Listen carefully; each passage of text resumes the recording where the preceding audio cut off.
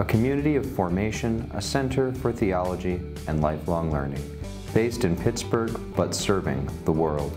The Byzantine Catholic Seminary of St. Cyril and Methodius is a community of mentors, teachers, and students forming leaders for the Church in an environment of Christian unity, integrity, and missionary spirit with a commitment to ecumenism. Founded in 1950, we are a freestanding, English-speaking theological seminary, welcoming all those seeking the knowledge possessed by the Eastern ecclesial traditions. We discern and nurture the gift of vocation granted by the Holy Spirit to those men called to a life of ordained ministry.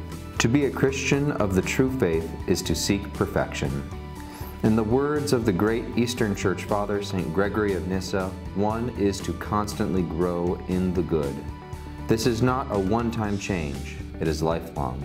It is a commitment to change in every part of our lives. It is turning our lives over to Jesus Christ so that we can be molded and formed into the person God means us to be. The Byzantine Catholic Seminary focuses on the 4 pillars of priestly formation: human, spiritual, academic, and pastoral. In our human formation, we are shaped into mature Christians in how we think and how we behave. Living in community, we grow in self-mastery and integrity.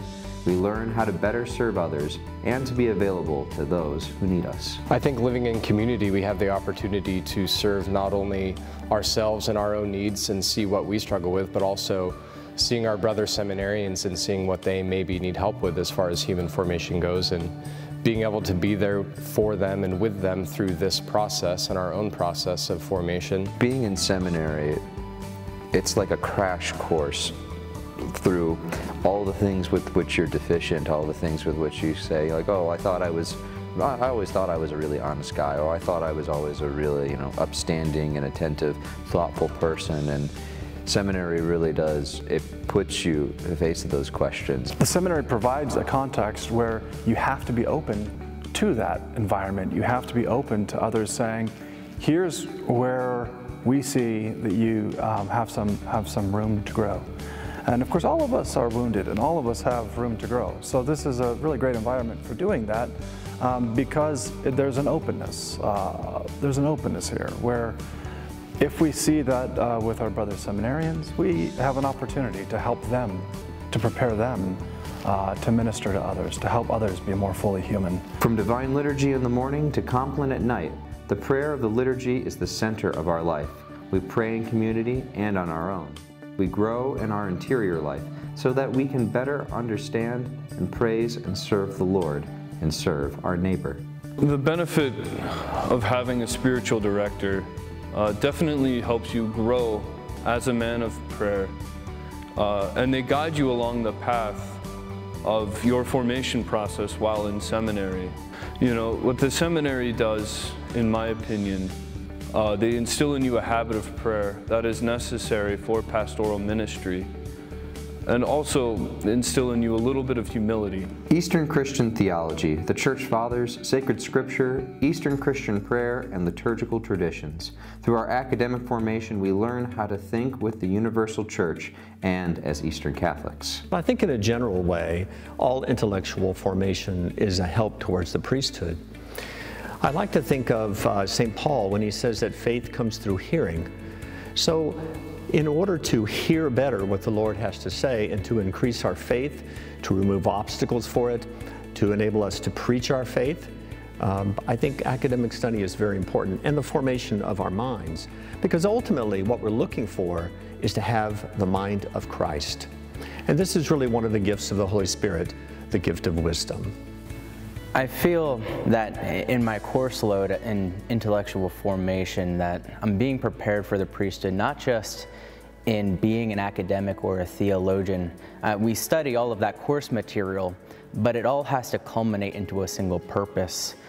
Combining dogmatics and church history and liturgical theology, it's all good to know, but it finds its purpose in my pastoral care and counseling classes. It finds purpose in my homiletics courses. It's all about not how much I know, but how much I can eventually give back in the parishes and in the ministries that I serve in. as a person who is a Byzantine Catholic, I looked at the seminary just by chance. And I looked on the website, and I was really happy to see that lay people, such as myself, were welcome to come to the seminary, and I had no idea that that was possible. And just in terms of the history courses that I've taken and the moral theology course that I'm taking now, I use that in my everyday life and with my family. As disciples of Jesus Christ and servants of the Church, our pastoral formation molds us into men of charity and missionaries of the gospel, filled with the fervor of faith and the Holy Spirit. One of the best aspects of our seminary formation, in my view, is our going out on our pastoral formation assignment, pastoral field assignment.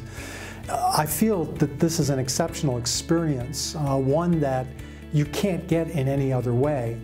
You can serve at your home parish, and you serve with a particular priest, you serve with other servers, perhaps with deacons, and you get to know the people there.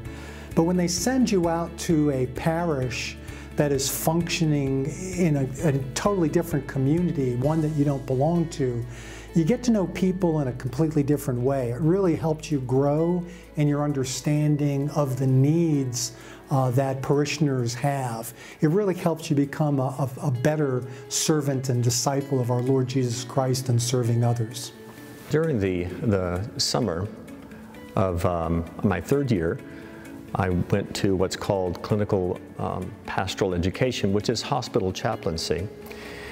And I worked in the medical center at Houston in a trauma center. And I think the most moving thing, the most meaningful thing about this, and what I didn't expect to happen, was to really have an experience of our Lord in the difficulties and sufferings that these people were experiencing. So on a number of occasions, praying with someone, just looking into their eyes, it really seemed as if I was looking into the eyes of our Lord Himself. To grow in the good is the best possible type of change, since it means becoming more and more like Jesus Christ every day. After our time in seminary, we go out into the world formed to preach the gospel and to live the true faith, to be fully committed Eastern Christian servants and leaders in all we do.